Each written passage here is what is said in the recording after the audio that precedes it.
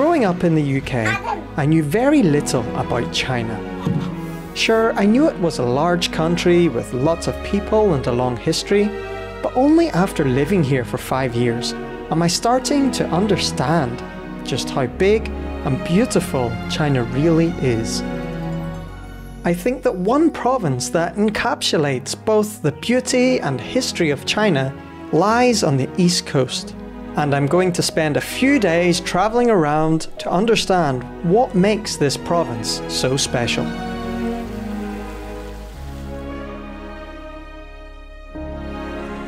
And I have arrived in Zhejiang.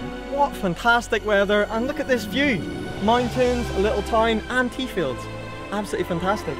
So yeah, beautiful place. I need to go and check into my hotel, so I'm gonna get in my car and drive there. Let's go!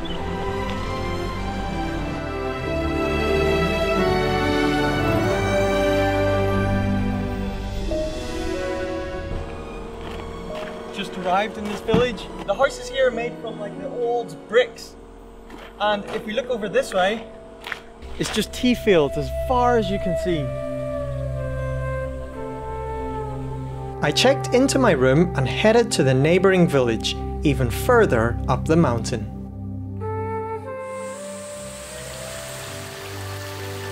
This is Songzhuan, and it has a history of over 520 years. It's so original, it's ridiculous. Just everywhere you look, it feels like you step back in time. Geographic China described this place as the last Jiangnan secret village. What a quiet place. Can't hear anything. But there are actually over 200 families that still live here. They actually have an original bridge here. It looks so old and it's so thin, but it's been standing tough for what, 500 years, so I trust it. This is incredible. Not only does it feel like you're walking through history, it feels like you're in a painting.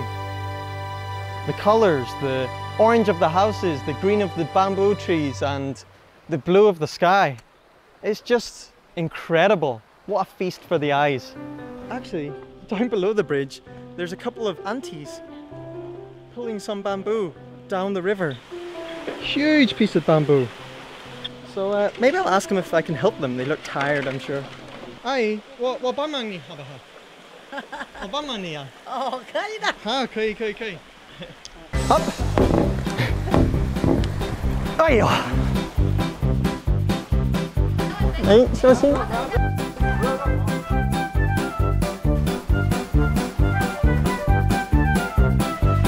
Oh my, this is so heavy and difficult. It's so long.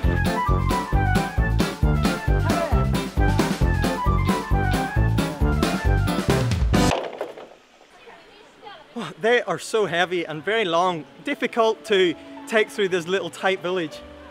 Let's keep looking around the village, and I need to have a bit of a relax. Beside the bridge, another auntie was selling peaches.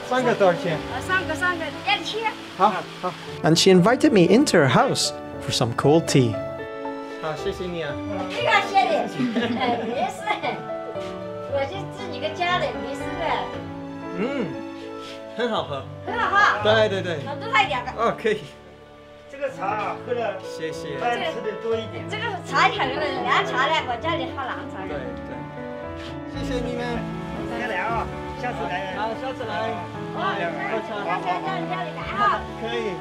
Bye-bye. Just the most original Chinese village I've ever been to. An absolute gem.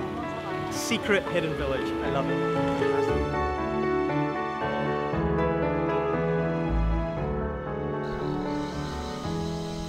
Good morning. It is 5 a.m. and we've just arrived at a very local village here in the middle of the valley. The sun has not yet came up, it's just coming up right now.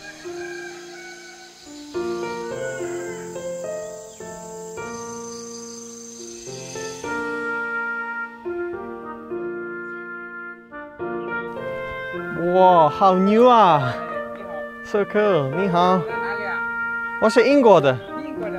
对，我可以帮你签。可以，给你签。给我小的。下单。可以。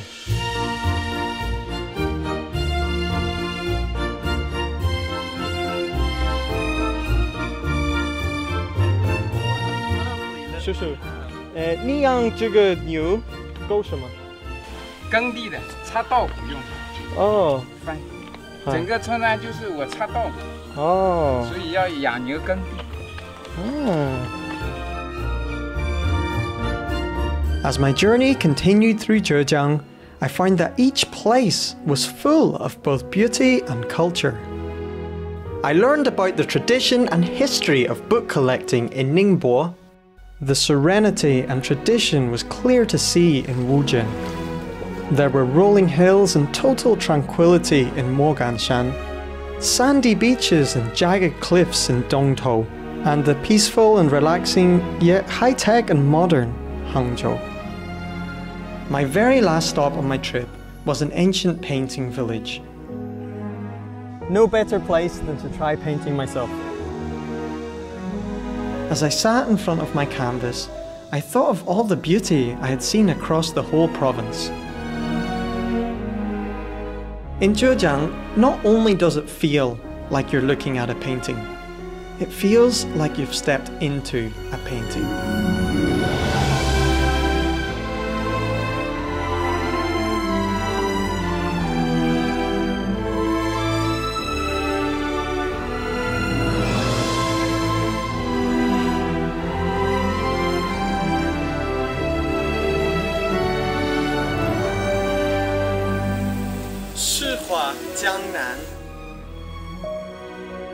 What an amazing place. I just can't wait to return to Zhejiang again soon.